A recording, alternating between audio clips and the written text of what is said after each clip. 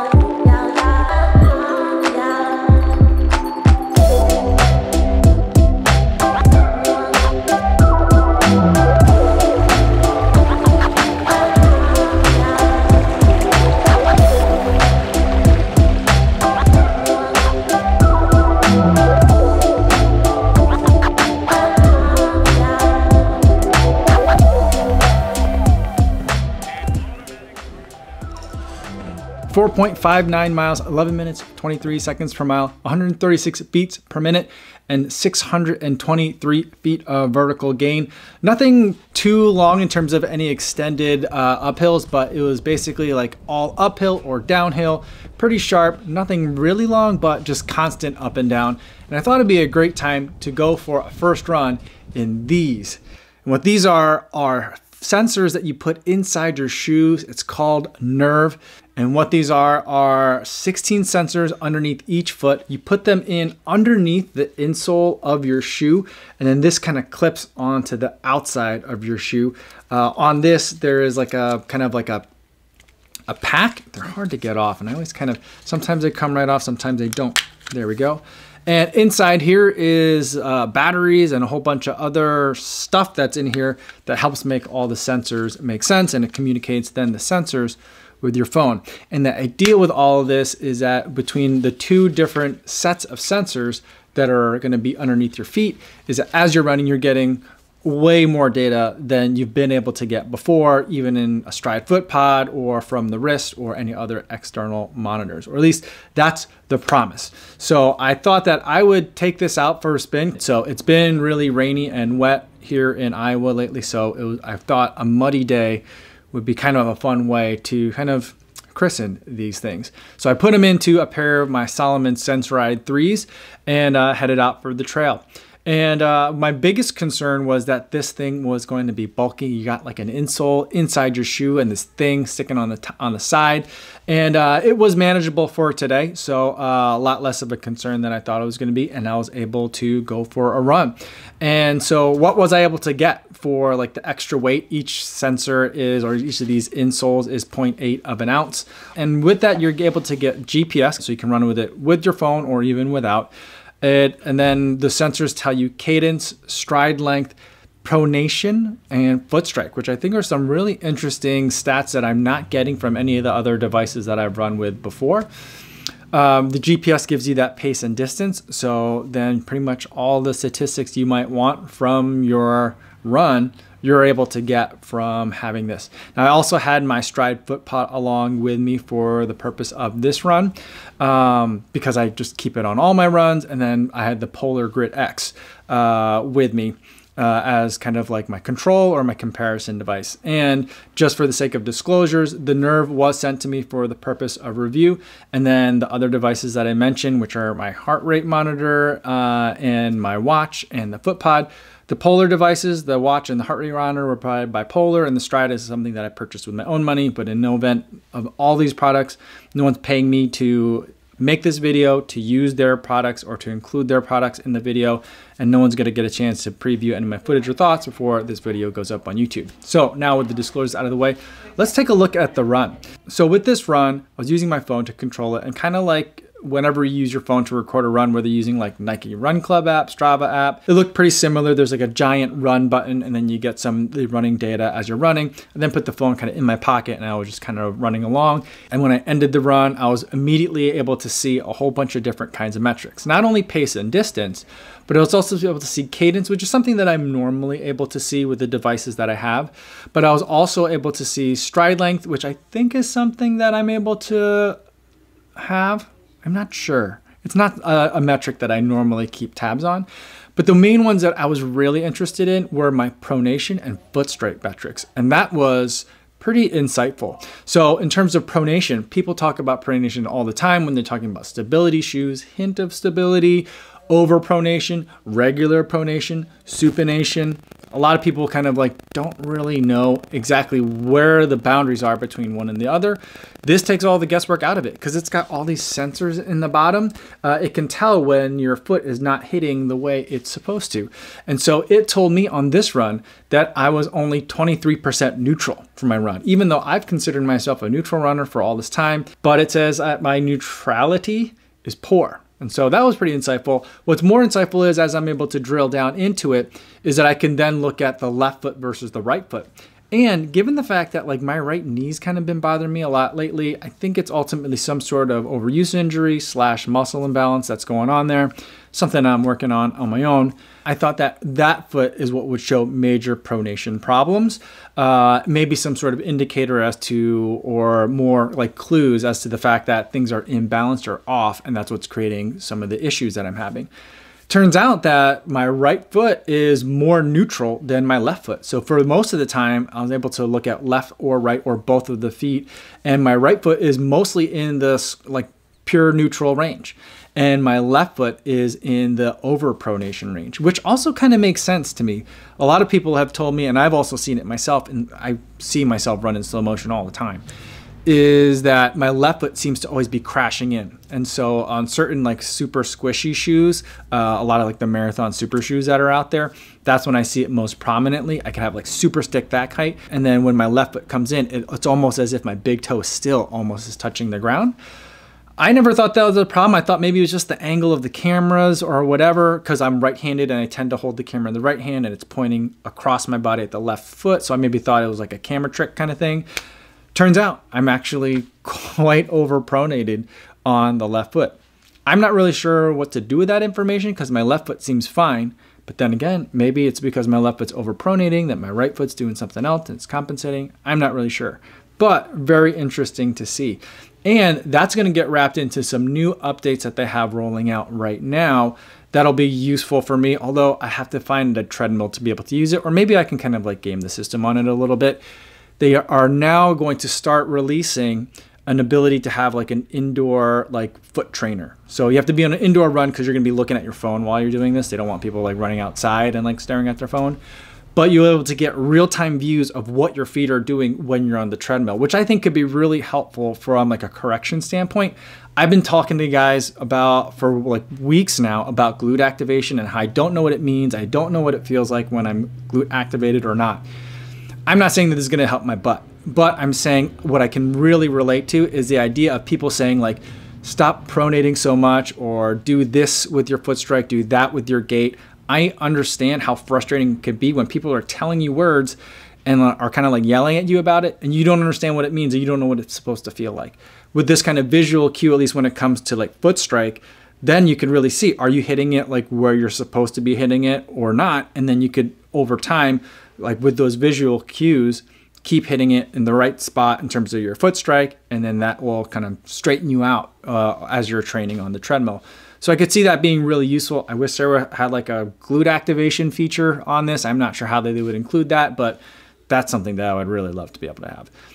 That's not it on this app, but in terms of your foot strike, the foot strike trainer is something that they're going to be able to show you. And as soon as I can get on a treadmill, or I think I might just tell it I'm doing an indoor run and try to look at it and see how it works. So we've got plenty of like really long straights, lots of visibility, not a lot of turns that I can kind of probably do an indoor run, air quotes, while I'm still outside. So that's something I definitely want to check, because I'd like to be able to see, like, when I'm tired, what is my foot strike doing? Is it pronating more or is it pronating less? Because I could see the graph, but it's not that useful. I think being able to see it like in real time is going to be really helpful for me. Now, the other thing that I was really interested in this device being able to tell me about myself is my foot strike. And so we already talked a little bit about pronation, like how much are my ankles like rolling in with each foot strike. But now it's telling me about the foot strike itself, like which part of the foot am I using? Am I using the forefoot? Am I using the midfoot? Or am I using the heel? And on this run in New Wine Park, like I was mentioning before, nothing super crazy in terms of elevation, but everything is like steep up and steep down. There are no flats. So I expected to have a little bit of a variety in terms of where my feet were hitting on the downhills. It's fast enough that you can't just speed down it. You have to slow yourself down a little bit. So there's a little bit of heel braking that's going on. And then there is a lot of uphill where I thought I'd be more on my toes. But it turns out for this run, I was 75%. And pretty consistent between both feet, which is good, I think, in terms of being a midfoot striker. So I think that's kind of where I've always thought I am, and that's kind of where I want to be. And so for this kind of run where I really wasn't pushing too hard, just trying to get up and down the hills and have a little bit of fun out there, I wasn't expecting myself to be on the toes a lot. This will be interesting, something else that I can look at later, where if I'm on a faster run where I want to be more on my toes, we can see how much am I really going to be on my toes, and then try and correlate that to my stride length and cadence and think about how I can improve my running efficiency by looking at all those numbers together. So there's a lot of options and potential in there. And what you can also do with this foot strike is to help enable some of that analysis is that it lets you look at the foot strike as it changed over the course of various miles. And that could be really useful too if you're on more of a flat course. Today I was on lots of rolling hills, so I expected there to be a lot of variation in terms of forefoot and heel and midfoot striking. But if I'm on a relatively flat course where I should be mostly midfoot and forefoot striking, I could see in the later miles, am I heel striking a little bit more as I'm fatiguing, or at a certain pace or at a certain cadence, how efficient or how like kind of optimal is my running. So more things that I think that will be really interesting to look at as I can give this thing some more data. In terms of some of the updates that they just announced this week, they finally brought Strava integration to it, which I think is pretty important. And now you can pair it to an external heart rate monitor. You're also going to start getting elevation data, which I think there's always been altimeters in there, but I think that they haven't really like unlocked that feature to people yet. So I should be able to get elevation data going forward. So that's pretty interesting as well. And I think that could be really interesting if you pair that then with your kind of your foot strike, your midfoot, forefoot, heel strike kind of data with elevation to see like how efficient you're running. So that's also something I think is going to be really important. You can also manually enter an activity. So if you didn't bring these, or if you switched shoes last minute and didn't want to like move these from one shoe to another, something else that you can just definitely do so that it knows the activities that you did. And the idea is that it wants to know all of your activities, whether you use the device or not, because it really wants to be able to give you more guidance. So it wants to do like determines things like training load, like are kind of like what you see with a lot of the watches. Are you overtraining? Are you maintaining? Are you detraining? That kind of thing. But it also gives you, or is going to start giving you like a daily run allowance. So for people that don't really know what that means, it'll kind of prescribe, all right, well, you might have been hitting it too hard last couple of days. So we're going to tell you run this much amount at this kind of pace to take it a little bit easy. So I think that could be really useful. The idea being then when you have those kinds of runs, you can have guidance in your ears telling you like, look, your cadence isn't at the space that you want it to be at. Your stride length isn't quite right. So shorten up that stride, pick up the cadence, or slow down a little bit. Those are the kind of things that it's going to be able to tell you. It doesn't tell me those things yet because it just doesn't know me well enough yet in terms of the data that I put into it to start telling me that. But as we get more runs, that's some of the stuff that I'm going to be looking at going forward. So that's all like the features that it's been able to give me, some of the interesting data that I'd like to see a little bit more of, and some of the things that it's promising in terms of some of these latest updates that just were announced this week. Some of the things that I'm concerned about with a device like this is, one is like, this is a lot. right? While like the packaging that it came in, beautiful packaging, really well designed, like the customer like unboxing experience, really nice, especially for a device that costs what this does. But like this, the way that this thing is, like it just feels a little bit unfinished. Like I understand like you can either have a thin insole or you can have this like kind of like sidecar, but I don't like this sidecar. But this is like on the side of the ankle. I was worried today that I would end up with a lot of chafing because this part ends up like, cause this is the way it like sits inside the shoe. And then here's like the side wall of like the heel cup. And so this part touches your heel. And I was worried that this might cause some chafing. I didn't bring the tallest socks with me and I was going on lots of uneven terrain. So like there's gonna be a lot of movement. I felt like it had been rubbing after like about 50 minutes of running today, 40 something minutes of running today. Nothing that was bad, but like the first couple hours after my shower today, I felt like it was like, oh, there was some rub in there. So like, is this something that I'd really want to bring with me on a 20-mile run? I'm not really sure that I'd want to do that. So I have some concerns and I just don't like the bulkiness of it and like the user experience. There's a big outer button here, which is what you would use if you're going to go phone free running. And then to turn them on, each of these has its own like individual button. It reminds me a lot of the early days of like true wireless earbuds where you had to like turn one on and then turn the other one on, wait for them to pair to each other. And then you could try to pair them to your phone. It kind of has that vibe to it. There's just a lot in this user experience that leaves a lot to be desired. And so ultimately it kind of makes me wonder like two like really big questions that I'm going to try to figure out over the next couple of weeks running with this thing is like, is this product ready? I don't feel like this is like a finished product. Like this can't be it, right? I can't imagine people running with this all the time. And the second question is kind of related to that is, am I the right customer for this? I mean, I'm a data nerd. I love the data. I love all the metrics that comes with running. I just find them all fascinating. I don't necessarily know a ton about them all, but I just like having, it's like a big security blanket for me. But I'm not sure that like being able to look at pronation and being able to look at foot strike like this is something that I can, are that actionable for me. And so it strikes me as something that like, especially at the price. Right now, the list price for this is $300 per pair of insoles. I don't know like kind of what the longevity is of these. Like the sensors might last like an indefinite number of miles, but like these insoles, I don't know how long these insoles are gonna like last. So it's not a cheap device. And so it kind of puts it into the category of like those like recovery boots, like the Nurvv, like the air compression recovery boots that are lovely. And I just adore being in them.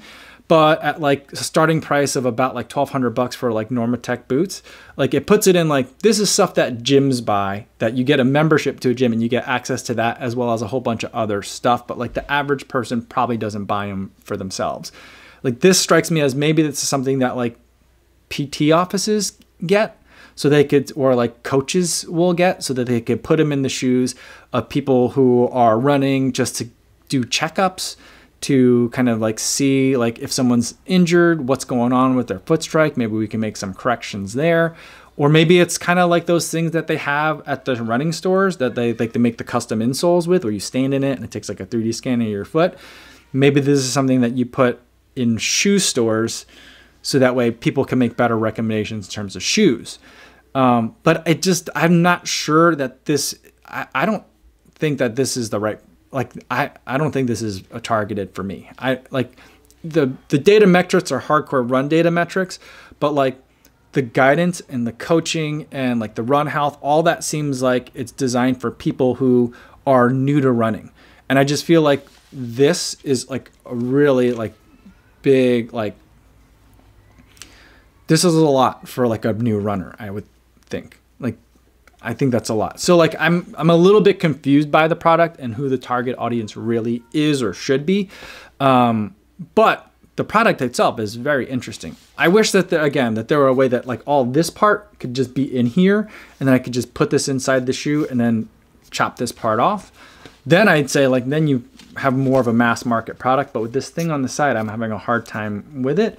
But I'll try to keep running with it to see what it looks like, what kind of information is it giving me as it learns me, as it starts telling me and giving me direction on how I can improve my running, what kinds of run should I be doing, and how to run faster or how to run easy, like those kinds of things.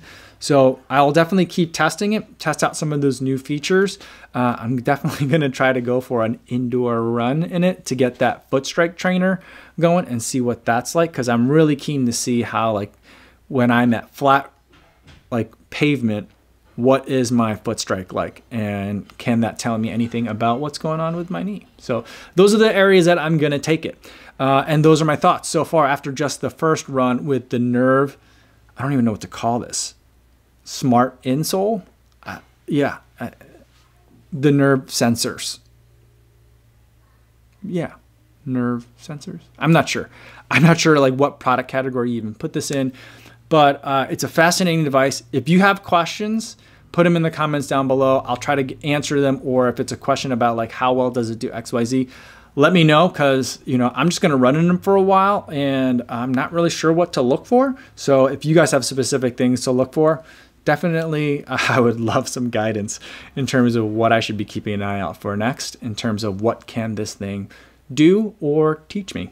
So that's all I have for today, everybody. Thanks so much for making it all the way to the end of the video. Hopefully you guys are staying safe out there on your runs, and I'll see you in the next one. Yo, what's going on?